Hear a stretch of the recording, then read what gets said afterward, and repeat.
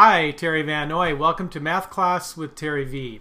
Hope this video helps you out, and if you enjoy it, please share it, comment, or like it. And you can also go to my website, MathPowerLine.com.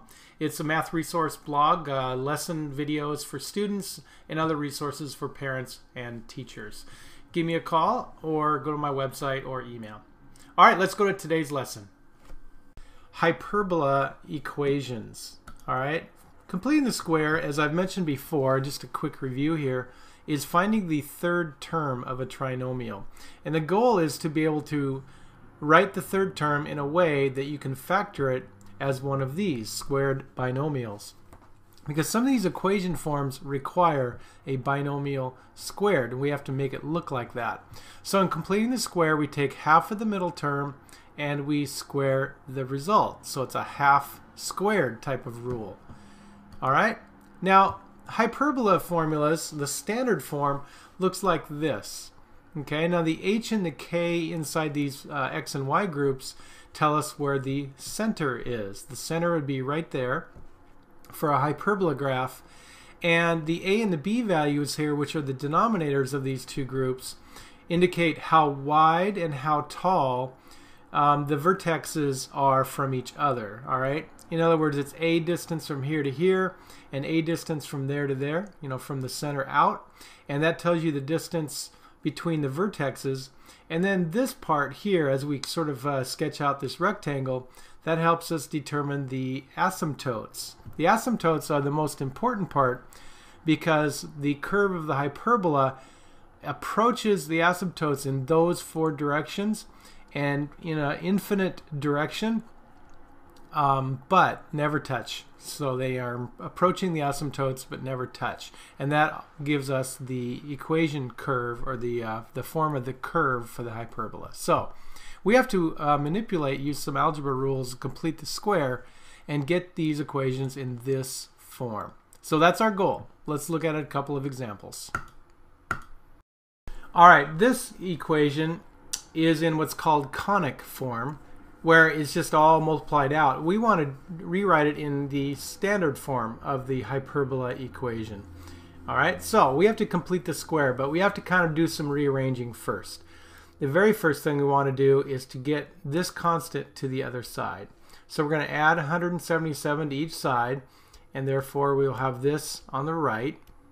Then we want to group the x and the y terms together. So x squared plus 10x minus y squared plus 18y. All right, now in the hyperbola formula, we have a subtraction between the x and the y groups.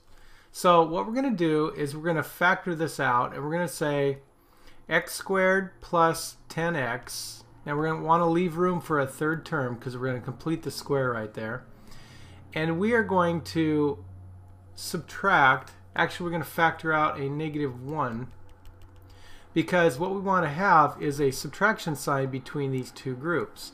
In other words, that will give us a positive y squared and a negative 18y. All right, then we have to have, again, a third term to complete the square, and equals 177. Completing the square here will be half of 10 is 5, and then square it. So we have to add a 25 right there. Half of negative 18 is negative 9, and we square that to be 81. Now, the idea is that we added 25, and we also added a negative 81. See the -1 on the outside? Don't forget, that's what we really added. So a negative 81 and a positive 25 is really a negative 56. So we want to make sure that we put that on this side also. Okay, net result on the left is a negative 56, and also put that on the right. Let's factor out these trinomials, and that should be x plus 5 squared and y minus 9 squared. All right, one more step, and that is to make sure we have a 1 on the right-hand side. So we have to divide everything by 121. We're going to put it in 2 separate places here under each of these terms, and that will give us our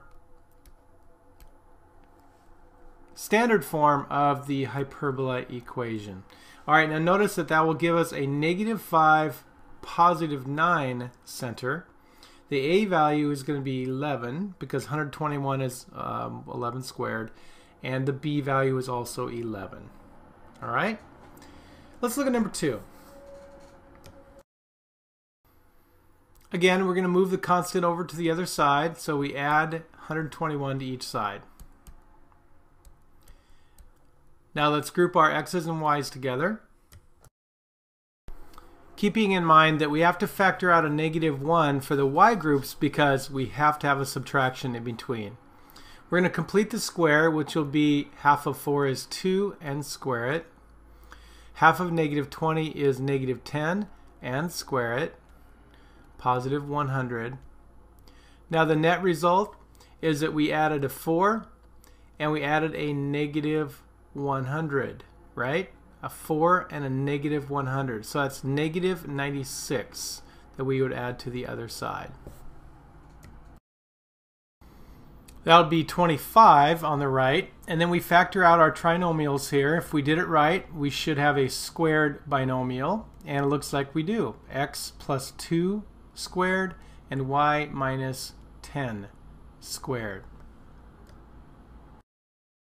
And don't forget the last step, we need to divide everything by 25 because we want to have a 1 on the right hand side of that equation. So when I do that, I notice that the center is going to be at -2, +10, and the a and the b values are both going to be 5. So we'd be able to graph this hyperbola if we needed to. Alright, now look for the very next video in this series, which will be problem set 5, and I will give you some equations like this to try. See if you can come up with the standard form of the hyperbola. Thanks a lot for watching, and share this with others if you think that it will help. Alright, there you have it. I invite you to go to my website now, MathPowerLine.com, or email me or give me a call. The way I work best with students is live online in my classroom. So if I can help you in any way, answer some specific questions, the first lesson with me is free as I show you how everything works. All right, study hard and take care.